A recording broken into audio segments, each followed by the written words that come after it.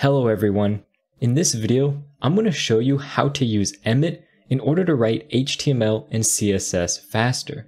And by the end of this video, I guarantee you're going to be writing HTML at least twice as fast as you were before, which is going to drastically increase the speed you can create projects. So let's get started now. But before we get started, I want to tell you how to get completely free, powerful hosting for an entire year. And that's by using Atlantic.net, which is the sponsor for today's video. They're giving away an entire year for free of their hosting on a really powerful server. This is twice as powerful as the entry-level server for most other VPSs. So I highly recommend you check out Atlantic.net to take advantage of the entire year of free hosting. They also have great redundancy and security, so you know your data is going to be safe and backed up on their servers. So make sure you use the code Kyle when you check out, and on top of that year, you're going to get $50 of additional credit. So make sure you go to Atlantic.net, linked in the description, and use the code Kyle. Now on with the video. To get started, I have a blank HTML page open inside of Visual Studio Code, and Emmet is actually built into Visual Studio Code, so we can start using Emmet immediately as long as you're in an HTML page. And by far, the most used Emmet shortcut that I use personally is when you type exclamation point and hit enter, and it generates all of this boilerplate HTML for you. This is actually part of Emmet. And what Emmet is it's essentially a bunch of different shortcuts and snippets where you type a small amount of code, for example, that exclamation point, and it'll generate a bunch of code for you by just typing a small amount of information. And it's really powerful when it comes to creating complex HTML. For example, we have this exclamation point, which generates all this boilerplate document for us, but we can also generate any HTML tag that we want. For example, if we want to make a span, we just type span, hit enter, and it's going to enter in all these brackets for us, the opening, the closing, tags, everything we need. Same thing, we could do div, we could do any tag that we want. We could do an A tag, for example, and as you see, it automatically populates this href for us and puts the cursor right in the middle of it, since it knows an anchor tag needs to have some form of href. And we can do this with pretty much any tag that you can think of, for example, button, and so on. And the list goes on, and that alone will already save you twice the time because you don't have to type the closing portion, you only have to type that opening word to get that tag generated. But you can actually do much more. If we wanted, for example, a span that has the class of purple, we just put our element, span, and then dot and the class we want, just like if you made a CSS selector. And when we generate that, you see it creates that class with purple. Obviously, we can do the same thing with IDs. We just type in the ID we want after that pound symbol, and it'll generate that for us. You can almost think of Emmet as writing out CSS inside of your HTML, and when you hit enter, it'll generate the HTML for that CSS selector.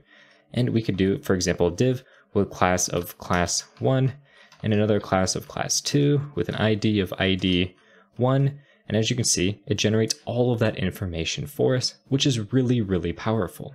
On top of that, something that Emmet does is that it knows the div is the most common element that you're going to use. So if you have a div that you want to create, you don't even need to type div. You can just start typing your class, and it'll automatically assume that you want a div. So we could do an ID as well, and it'll automatically assume that we wanted an ID. So we just have to put that period along with the class name, or we could put, for example, the hashtag and the rest of our ID name that we want, and it's just going to assume you want a div. It would be exactly the same as if you put div in front of these different selectors. So that's a really powerful way just to write up basic HTML. For example, when you want a link, you could type in link, hit enter, it automatically assumes it's a style sheet, gives you the href, saves you a bunch of time. So let's clear all of that out. And on top of adding classes and IDs, we can also add attributes. So for example, if we had a button and we wanted this button to be the type equal to button, we could just type that out just like this, just like it was CSS selector, hit enter, and you can see it creates a button with the type of a button here. We could also do a div. So we could just say that we wanted a div to have data selected, hit enter, and you can see it generated that for us. And the way that this works, if we just go back to this, it automatically assumes that we want a div since we didn't put any selector of an element in front, And since we wrote out this attribute, it's going to generate us a div with that attribute. And we can even combine this attribute stuff. So we could say data selected, and we want to do it for the class of active. And there we go. Now we have a div with data selected and a class of active. And it even puts our cursor right here in the data selected. And when we hit tab, it moves us into the div. It's really powerful, and I love Emmet for creating these basic elements, but it can do so much more than just creating these basic elements. For example, we can actually create children elements. So let's say that we wanted to create a div, and we wanted to give it the class of, for example, purple. And inside of that div, we wanted to have a span. In CSS, in order to select a child element, you use this greater than symbol here. So we're just going to use that greater than symbol, saying that we have a child of our div, which is a span with the class of cyan. And now as you can see, we have a div with the class purple, and inside that we have a span with the class of cyan. That's really powerful.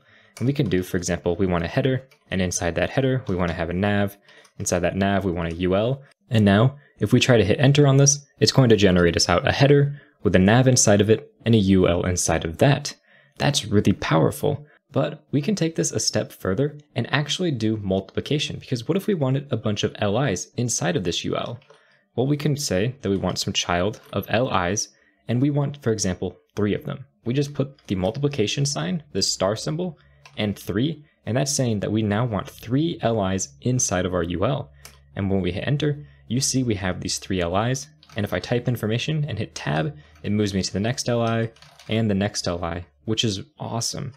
And on top of that, if we go back to this, we can actually add text inside of these LIs. By using the curly brackets, anything you put inside of them is going to be text that goes inside the element. So we just put a bunch of random text. If we hit enter, you can see all of our LIs are pre-populated with that text.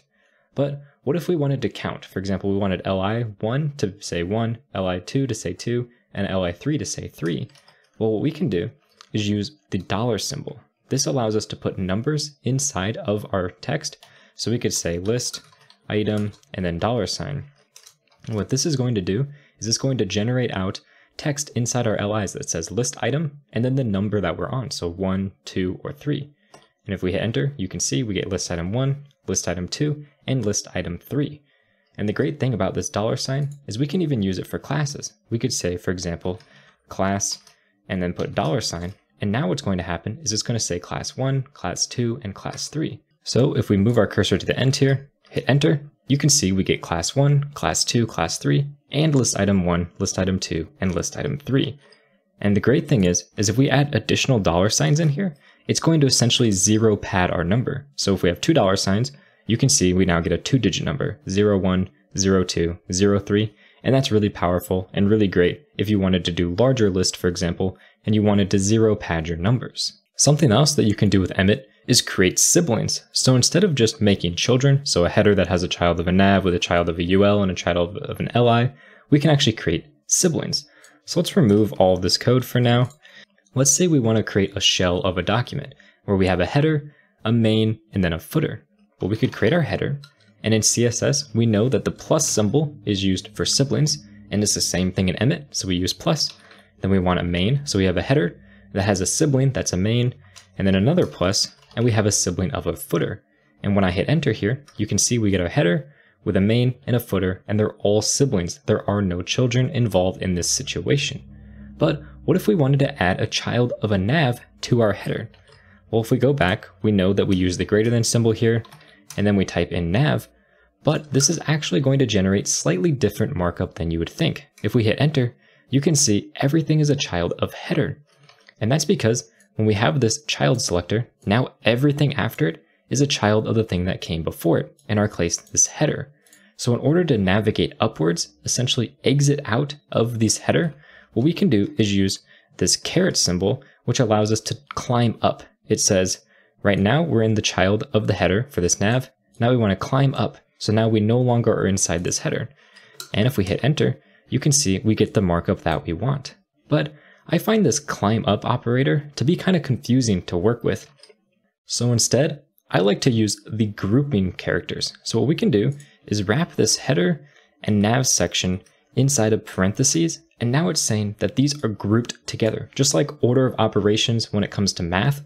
So what it's saying is that this nav is a child of this header, but after that, we're assuming that this main is no longer a child of this nav. It's not in that group. So what we're going to get is the same markup we had before. As you can see, we have a nav and a header, and then our main and our footer.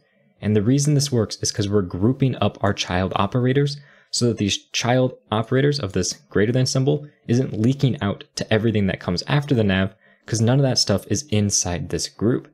So now let's do a little bit of an exercise where we want to create a header, and inside that header, we're going to have a heading for an H2, as well as a nav that has an ordered list with 5 items inside of it, and we're also going to have a main and a footer on the outside of that. So in order to do that, the first thing we know is we want our header, and inside that header, we want to have a nav and an H2. So we're going to have an H2 with some text that'll say heading, and then adjacent to that, we're going to have our nav, and then inside of our nav, we're going to have an ordered list, and inside of that, we're going to have our 5 LIs. And then inside of these LIs, since these are actually links, we want to make sure we have anchor tags, and the anchor tags are going to have the text, which is just going to say link and then $. Now, if we go to the end here and we actually run this, as you can see, we got a header with a heading of H2 right here, our nav with our ordered list, and each one of those has a link inside of it, inside of a list item. And then outside of here, we have our main and our footer. So this is a really powerful way to generate some boilerplate HTML for your document. Another example of something we could do would be, for example, a form. So we could say that we have a form. We're going to make this one a post form. So if we do form post, you can see it automatically populates our method to post. So we're going to have a form, which I said is going to be a post. And inside of here, we're going to have some inputs. So first we're going to have a group div, which is going to contain one of our inputs. So we're going to say input. And as you can see here, we have a bunch of different input options that we can go with. In our case, we're just going to use the basic text box input. So we're going to have our input here. And if we hit enter on this, you can see we have a div that has a group. And inside of that, we have our input, which is a type of button. So what we need to do is make sure we use input type of text like this. So colon, and then the type that you want. And now we actually have an input with the type of text, which has a name and an ID property that we can populate. Now let's say we wanted to have multiple inputs and we also wanted to give these a label. So we're going to give this a label, for example, and then adjacent to that, we're going to have our input, and we want to have multiple of these different groups. So what we need to do is actually put these inside of parentheses. Remember, we need to group these together. So we can say we don't want these to be children of this group. We want to create a brand new group, which is going to be next to it. So we'll say group, and then we want to do a child, which has a label. And then next to that, we're going to have an input, which is going to be a number, for example. And now if we hit enter on this, you can see that we've gotten our form. We have a div group with a label and an input, and then another div group with a label and an input. Our first input's text, and our second input is number. So it's really powerful, the things that you can do with Emmet when it comes to generating HTML.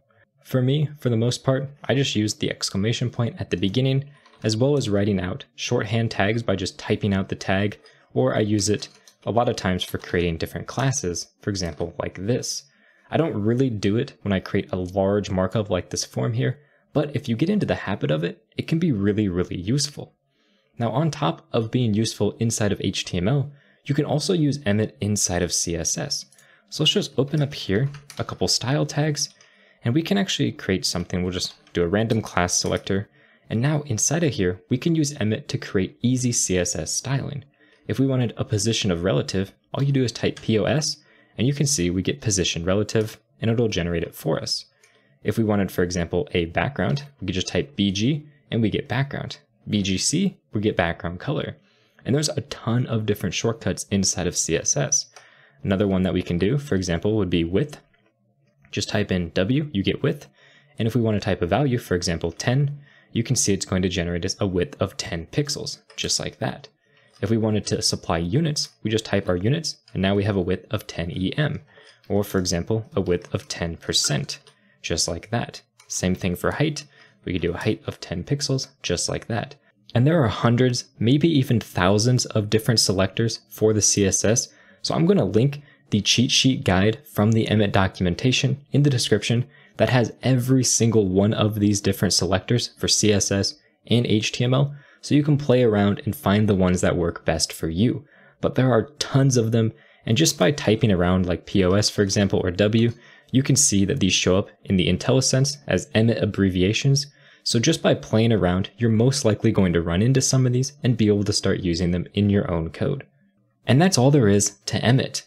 You can check out other videos just like this one, where I cover topics in depth and quickly, linked over here, and subscribe to the channel for more videos just like this one. Thank you very much for watching, and have a good day.